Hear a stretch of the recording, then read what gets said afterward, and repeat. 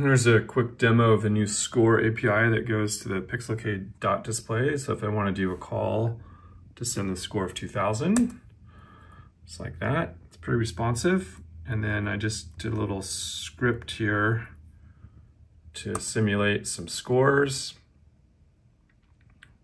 Technically, it can display text. And then if the text is longer than 8 characters, it's going to scroll like that. So that's on the matrix display. So this is, I think, a little over 12 inches.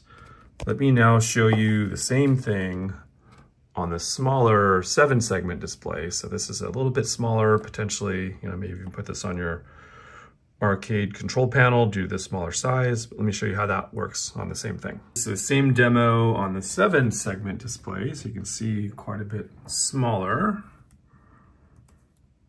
Okay, and then I'm going to do that same test again.